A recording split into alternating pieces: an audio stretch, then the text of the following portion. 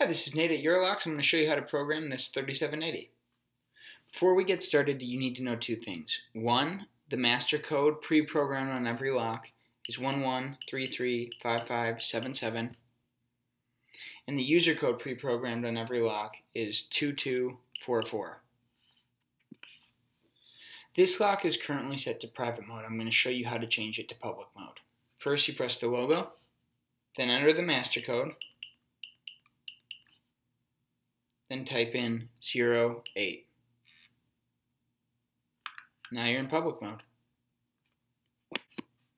When you're in public mode, you leave this cam unlocked.